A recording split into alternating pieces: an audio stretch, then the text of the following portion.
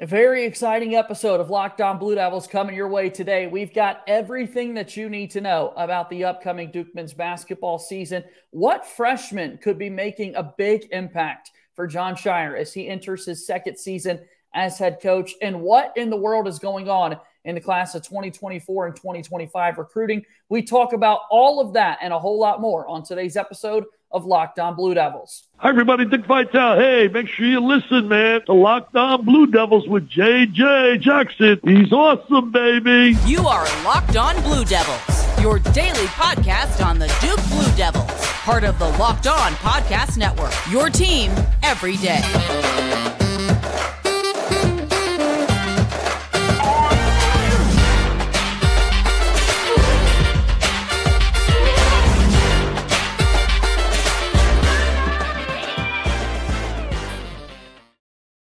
Hello, everybody, and welcome into another episode of the Locked On Blue Devils podcast. My name is JJ Jackson. It's so great to have you here with us on this Tuesday, July 18th, 2023. Super excited to bring you another installment of our program. Locked On Blue Devils is your daily podcast devoted to everything going on in the life of Duke athletics. Tons of basketball conversation going on this time of year. We're also really excited about the upcoming season for Duke football. How exciting is it that head coach Mike Elko and then Jon Scheyer on the basketball front, both getting ready for their second seasons on the job? And we're going to be discussing all of those things on Locked On Blue Devils. On today's show in particular, really excited to bring on a new friend of the program, Pablo Cong, as a contributor for Ball Durham. You can also hear him on the 5 Point Family podcast covering Duke basketball. Going to have a great conversation with him. If you haven't done so already, please be sure to follow and subscribe to the Locked On Blue Devils podcast for free wherever you get your podcasts. Leave us a 5-star rating and review.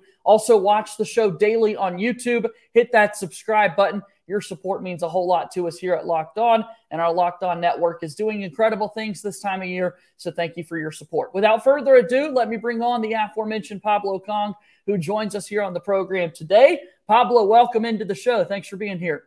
Hey, I appreciate it, JJ. Thanks for reaching out and having me, man. I'm excited to talk some Duke basketball, man, and let's go. Hey, it's what we do best. We love talking Duke hoops. So let's get right to it, man. Really thrilled with the stories that you've been putting out lately there for Ball Durham and your recent work that you've done talking about freshmen looking to make an impact for the upcoming season. Big picture here, you look at the last 10, 15 years for Duke basketball, it's always kind of been the freshmen that have defined in what way the team is going to go, right? And it seems as though this year's team is certainly going to be in that same mold as well, where you've got sophomores returning, but once again, it's freshmen that could have a big impact and could really dictate how well the season's going to turn out. Yeah, no, absolutely. I think you hit the nail on the head. I think we got some big time guys coming in, really versatile class. I'm really liking what I'm seeing. And that's why I kind of wrote that piece. And yeah, we'll talk a little bit about that and just about how the freshmen could really just make an impact on this season coming up. So, yeah. Is it the one and done era you think that's been the biggest reason as to why it's been freshmen as of late, the caliber of players coming into play for Duke? I mean, let's take a look at the last 10, 15 years worth of evidence, because freshmen really do make an impact. Yeah, no, absolutely. One and done era definitely, has been the reason why, it's always freshmen, leading the pack. And not to mention that, Duke is the gold standard. So we're going to get the best players and there generally are freshmen. So that's what Mike Krzyzewski went with. And now Jon Scheyer. And I think we're going to keep the ball rolling, JJ. I can't wait to see what this year's team's going to be able to do. You look at last year's freshmen, obviously 2 of them leave and go to the NBA draft, and Derek Lively the second and Tariq Whitehead turn themselves into first-round selections. And then a trio comes back for another season, and Kyle Filipowski, Mark Mitchell, and Tyrese Proctor. The decision for those 3, let's talk about that for a moment, Pablo. Coming back for another year, what did you make of their decisions? Yeah, no, I mean, I was super excited. I expected some of those guys to come back. I didn't expect them all to come back. I really, for a while, I thought that in the beginning, I thought Kyle Filipowski was gone for sure. Same.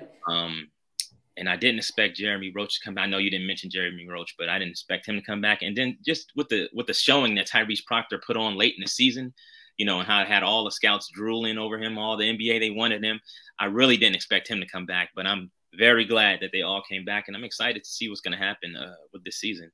The number of times I've talked about the fact that it's Adrian Wojnarowski breaking the news that Tyrese Proctor is returning for his sophomore season and that he is now a potential lottery pick going into the 2024 draft. The fact that Woj is breaking that news for you on the Duke basketball front about a player returning for his sophomore season, not even declaring, I think that's when you kind of realize, wait a minute, big things are absolutely coming for year 2 Tyrese Proctor.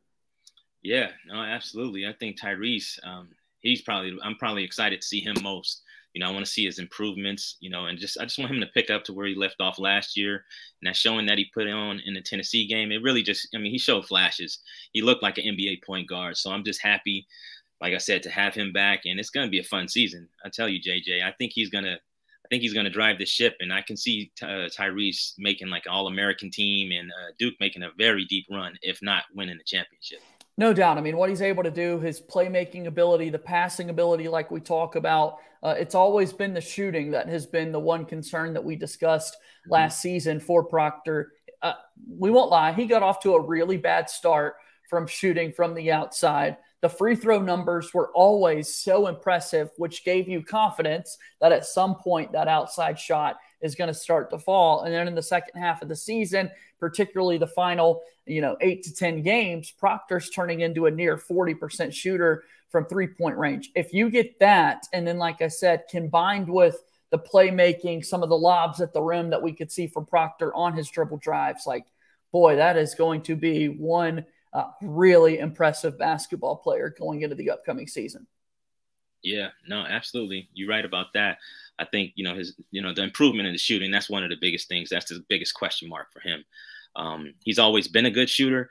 I just think that, with him getting to campus late last year, he just really didn't get the reps, and he was kind of in and out the lineup, a lot early on in the season. So I think it was more or less a confidence thing as well. But once he knew that Jon Scheyer, trusted him, that's when he really started to turn it on. And I'm just excited. Like I said, I think Tyrese is going to have a very, very, very big season. And he's due to do some big things. Some of the outside shooting numbers also for Kyle Filipowski and Mark Mitchell going into their sophomore season is something that we want to watch. Flip, kind of the reverse of Proctor, in that Kyle Filipowski started really strong from the outside. And unfortunately, the longer the season went, the worse the three-point numbers ended up for Filipowski. And then for Mark Mitchell, the fact that he was one of Duke's more consistent three-point shooters, I don't know that people necessarily expected that, right? And looking at it, looking at his shot in particular, Pablo, I'm a lefty myself, so I've got a special place in my heart for those fellow lefties. But we had some line drive jump shots from Mark Mitchell that didn't always look the best,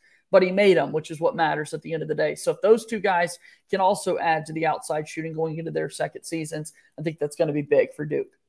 Yeah, no, for sure. I think especially with Flip, he's always been a good shooter his whole career. I followed him even in high school. He's always been a good shooter. The shot always looks good.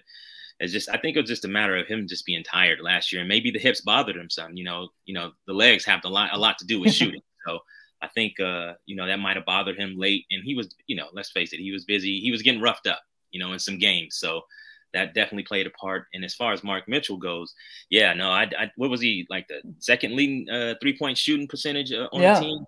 Yeah, I was really shocked by that. And just by some of the highlights too, it looks like he changed his shot a little bit. Like he doesn't have so much of a hitch now. So it's looking a little better, and I'm excited to see what he's going to do. So yeah, I'm excited. It's going to be a big season for those sophomores, and it's also going to be a big season for freshmen, and we'll talk about them making an impact this upcoming season. What a class it is for Jon Scheyer, featuring 4 highly touted freshmen, and we're going to discuss a lot of them when we come back after our first time out here on today's episode of Locked On Blue Devils.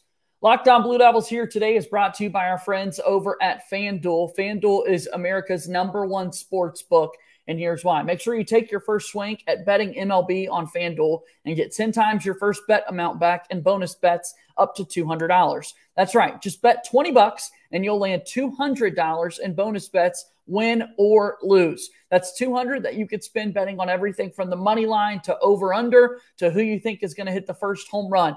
All-Star has come and gone for Major League Baseball. The trade deadline is fast approaching and tons of opportunities to bet MLB. It's all on an app that's safe, secure, and super easy to use. Plus, when you win, you get paid instantly. There's no better place to bet on Major League Baseball than FanDuel, America's #1 sports book. Sign up today and visit FanDuel.com/lockedon to get up to $200 in bonus bets. That's FanDuel.com/lockedon, as FanDuel is an official partner of Major League Baseball. Moving forward here on today's episode of Locked On Blue Devils, JJ Jackson alongside my pal Pablo Cong, who's a contributor for Ball Durham. All right, we're talking about one of your latest stories at balldurham.com. Freshmen set to make an impact on the 2023-2024 team. There are 4 freshmen that are walking in to play for Duke at Cameron Indoor Stadium this season. Give us kind of a rundown of the class, Pablo. Yeah, so the 4 freshmen that you speak of, JJ, we got Caleb Foster, Jared McCain, Stewart and TJ Power. They all, all elite freshmen. I think they all were 5-star freshmen at one point or another. I'm just excited for the class. I think the depth that we're going to have, with all that we brought back so far. And then just the story that I wrote, I think that the freshmen, who do I believe can contribute the most? Me personally, I think Caleb Foster, just because of his skill set, I think he's set to contribute the most. Other guys I talk to, like my 5 Point fam, a lot of guys are saying Sean Stewart. Some guys are saying Jared McCain. So we're just going to have to see what happens. But I do believe that just because of Caleb Foster, his skill set and what he can do as far as getting his own shot off the dribble, he's a bigger guard. He's about 6'4", 6'5"-ish. And he's played point his whole life. So if he's playing point guard, he's probably going to have somebody smaller on him. And then, the wiggle that he has is pretty elite. So he's going to be able to do a lot of damage as far as scoring and anything as far as playmaking. Give me a little bit more on the thought process there, Pablo. You mentioned it just a bit, but when you're thinking about freshmen making an impact, and for Duke fans out there set to make an impact, what are those factors? Is it just let's start with guys returning and where the holes are within the roster itself? Or what specifically were you looking at when you asked yourself the question? Because that's how all these stories come together, right? You've got to ask yourself the question first, Pablo. What's the thought process into deciding who is going to make the impact? Yeah, so for me, I just kind of try to put myself in, obviously I'm not a Duke coach, but I try to put myself in Jon Scheyer's shoes. Sure. I try to envision, what does he envision his team doing, as far as from an offensive standpoint, from a defensive standpoint, and then just different things like that. Because, I've coached pretty much, like I said, 15 plus years, and I know strategy and things like that. So I try to look at it from a coaching perspective. So as far as filling holes, yeah, I mean, that's sometimes that's what it is. And I know that, like guys like Caleb Foster, they fit well with Duke, because if you see like Duke's offense and the way they run, they run some stuff, but ultimately, when the shot clock is going down or whatever, you need a guy that can get a shot, and Caleb Foster fits that mold. And so that's why I'm really, really high on Caleb Foster and, him being able to do that and then just, plug and play. So I'm excited about everything that I see so far, all the highlights going on in the practices and things. So I think that it's going to be a big season for Caleb Foster ultimately. What does the scoring potential look like for Foster? Obviously you've got a lot of great returning guards, and then the fact of Filipowski and Mitchell coming back, some easy post buckets for Ryan Young, I would imagine, this upcoming season as well. So scoring, we start to kind of break down where points could go and that sort of thing. I'm curious how you think Foster can blend in. I just think it just all depends on the role, JJ. I think it just depends on how much Jon Scheyer, wants to let him get loose. Because, there's always there's always going to be a pecking order, and it's probably going to start with Flip. It's probably going to look real similar to what it looked like last year. Flip, Jeremy, and I think Mitchell, and then it was Tyrese. So it's just all about how they want to play. I think Caleb, though, he has the potential to, he can be around that 8 to 10 point range if they allow him to be. So that's just my belief. Yeah, I'm excited. I've talked more, I believe, on Jared McCain sort of and the impact that he can make this upcoming season. And now I'm starting to convince myself, this is what we do this time of year, overreactions and whatnot. But Pablo, I'm starting to convince myself that I'm not talking enough about Caleb Foster and the impact that he could have. And I'm wondering if that's because Jeremy Roach is coming back for another season, right? If it's not Roach going into his senior year, I feel like we'd have way more of the conversation of Caleb Foster and the role that he's going to have on the team going into the season. But with the 4 guards, Roach, Proctor, McCain, and then you mentioned Caleb Foster, like that's going to be a lot of moving pieces that Scheyer and that coaching staff are going to have to manage and juggle. Yeah, no, absolutely. But, it's Jon Scheyer. I think he's up for the task. He was a guard, in his career at Duke, in his pro career. So I think he can do it. I think he can manage it. I don't think it should be such a problem. And they all do similar things. So as far as plugging and playing, I think, they're easily replaceable. Only thing is that, obviously guys, have a little more experience than the younger guys coming in. But to me, it's like, hey, Jared McCain, Caleb Foster, throw them into the fire. Let's see what they got. I think they'll be able to handle it, and I think it should bode well for Duke. Do you think it's the 3-point shooting for Jared McCain that's going to let him make an impact right out of the gates? Like, is that the one area of his game that's going to make the biggest impression right away, or is it something else? Yeah. So just when you're looking at it from a holistic standpoint, like I think I try to look at it a little differently, JJ. I know, because I know Jared McCain's game. I mean, I've seen him play for years now. And I think that he's so much more than a shooter. And I think the thing about Jared McCain, his best attribute is that he's a winner. Very coachable kid, and he's a winner. So, yeah, he's an elite shooter. He's going to do well. I think that's what everybody holds on to so much. But I think he's going to show a lot more than just his shooting, JJ. So him shooting, though, like, yeah, we can expect him to light it up for sure. But I think he's going to be, he's going to be good at making plays. And, he's a really good defender. And he's just a good team guy. So he knows how to win. So he's a shot maker, JJ. So, Pablo, we're also talking about the big fellas coming into Duke this upcoming season, and definitely need to give some love to Sean Stewart. We're at the portion of the summer where we're getting practice footage, we're getting highlight clips released by the Duke men's basketball social media staff. We're getting big eyeball emojis from Sean Stewart's athleticism already. What can we expect from Stewart, you think, making an impact as a freshman? Yeah, so Sean Stewart, big time athlete, kid from Florida. He's got a connection to Grant Hill, big time athlete, strong frame, defender, really good mid-range shooter. He can step out, hit the 3. We expect a guy that's going to be high energy, JJ, a guy that's going to be high energy, doesn't stop. His motor is always running hot. I think he's going to do really, really well for Duke, and he's going to surprise a lot of people. He's going to hit the boards hard. That's something that we really need somebody to do. Is we need somebody to rebound, to help flip down there and get some rebounds. So I think it's going to bode well as well for Duke. Just having Sean Stewart out there is just going to be. It's going to be interesting to see how Scheyer plays him. I think he will keep him in a post, but he might see some high post play as well. I'm curious about the rim protection aspect of Stewart's game and what that's going to look like for Duke the past 2 seasons. It feels as though we're definitely going to get more of Kyle Filipowski at the 5.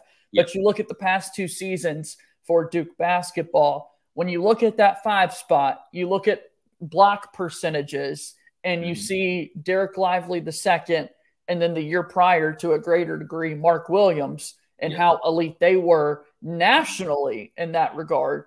That's big shoes to fill from the rim protection dynamic for Duke, and they will take a step back this upcoming season.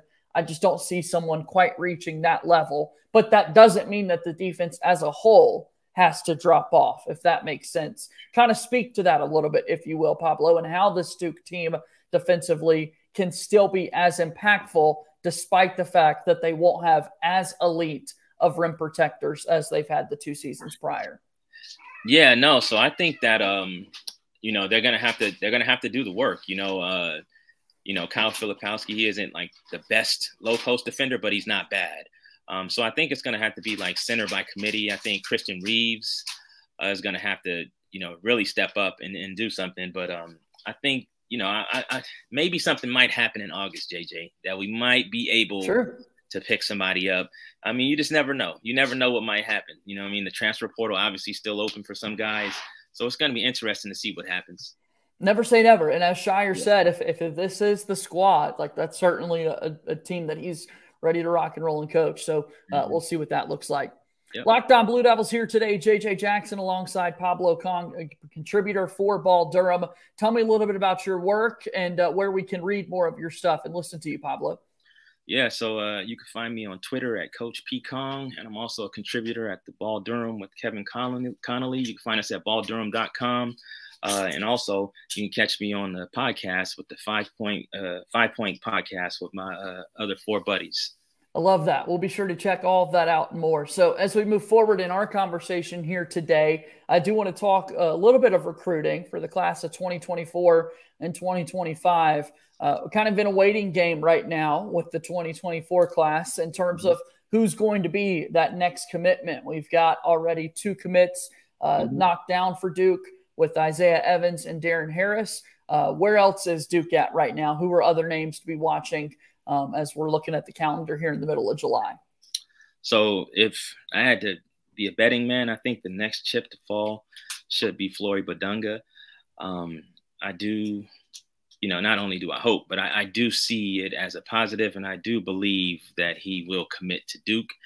After that, I think it's just Dylan Harper. He's going to commit sometime during his high school season. And I think the longer it goes, the better for us, though. I would say that. I will say the longer it goes, the better for us. I think we maybe have a little bit of ground to catch up in that recruitment. But it's going to be interesting to see what happens, JJ. I'm optimistic. I'll say that.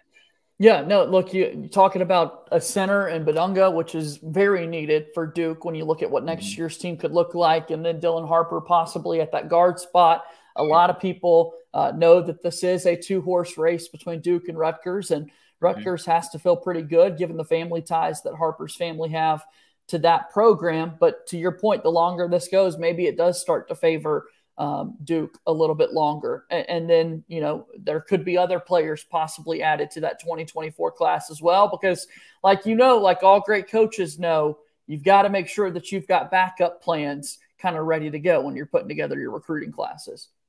Yeah, no, you're absolutely right, JJ. I know that they sent the offer out to VJ Edgecombe. That's another player that if, I'm not sure the real philosophy behind what Scheyer's trying to do with that one. But I do know VJ Edgecombe is a heck of a player, and it will be definitely, welcoming him to the Blue Devil family if we could pick him up for sure. What do we need to know about the 2025 class? 2025 class, obviously the big fish you got out there, Cooper Flagg, Cameron Boozer. Those are the 2 big fish. We just offered Caleb Wilson. I think last week they offered Caleb Wilson. And I think that you'll see some other offers come down the pipe soon. I believe that Michael Brown should probably be getting an offer from Duke sometime soon. That's the point guard out of Florida, plays for Southeastern Elite, I think the team is called. Really elite guard. So 2025 class, you know how it is. It's loaded. So, you can go a lot of different ways with that. But, Scheyer and the staff, they have their priorities. So I think that they're doing a good job of prioritizing the guys that they really want, and they're at all their games. So it's going to be interesting to see what happens, but I can expect some commitments to come from that 2025 class. Yeah, no, you're right. It's noteworthy to kind of look at Peach Jam and where the coaching staff was at for all of that, not making sure that they didn't miss a single Cooper Flagg game. And then the Boozer twins as well. Cameron right there at the top of the class, but Caden is another player that Duke is certainly in on, and family ties, family connection there as the summer continues to turn to fall and that sort of thing. Reclassification is something that is always thrown out and something that everyone is wanting to watch and be on the radar for. And so who knows, we could have an 11th hour switch up, Pablo. And next thing you know, some 2025 guys could turn into 2024, 2024 and 2020. I mean, it's just this time of year, things get really, really crazy. We just have to look back to a year ago when we got the late reclassification announcement from Tyrese Proctor. We see 8 miles down the road in Chapel Hill, they've got their point guard in Elliot Cato, who's coming a year earlier than advertised. So you never know what's going to happen in that case as well. Yeah, no, absolutely. And if it does happen, I hope, everybody's they're not, let's say they're expecting the reclass from Cooper Flagg. I have no intel on that, so I don't know. I can only be hopeful. That would be a very, very big get for Coach Scheyer and the staff if they were able to pick up Cooper Flagg a year early. That'd be great. We'll see what happens. And, of course, we know that we're going to be following your coverage all along, again, at balldurham.com and on Twitter at Coach P. Cong. Pablo, really enjoyed you on the program today. We're going to have to do this again sometime soon. Thanks for being here, okay? Thanks, JJ. You have a good day, brother. That's my pal Pablo Cong, and he's joining us here on Locked On Blue Devils today. What a fun conversation that was, and that's going to do it for our show today. Thanks so much for being a part of the conversation. Be sure to follow us on Twitter at LO_Blue Devils and subscribe as well. That'll do it for today's show. As always, go Duke. I'll talk to you tomorrow. My name is JJ Jackson. Thank you and good day.